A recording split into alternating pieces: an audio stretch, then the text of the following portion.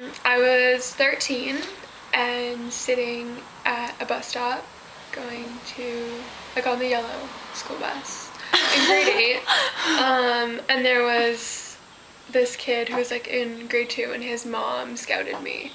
I was actually really creeped out because I thought she was gonna like offer me a babysitting job. She comes up to me with like her card and she's like, "So I think you're really cute," and I got like really creeped out. Like it was a little bit scary, and I was like, "Oh, that's weird. Like no one's ever told me to do that before. Like that's strange." And like you have all these like perceptions of like what it's gonna be, and like you think it's something that, I don't know, maybe you shouldn't get into. I mean, I was 13. I'm like, I shouldn't do this. This is weird. Like, no, I'm not pretty enough to do this. Like, I'm awkward and lanky and I have teeth that stick out like this. So I brought it home to my mom and we went in for like an interview. Like, we went in, they took a couple Polaroids and they decided to like sign me. I just thought it'd be like fun and a good way to like make money.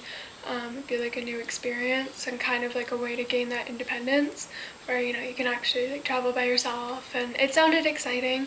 It sounded like something that could be fun. So I don't think you ever really know what you're getting into. Like, no one can explain to you like this is what modeling is going to be, because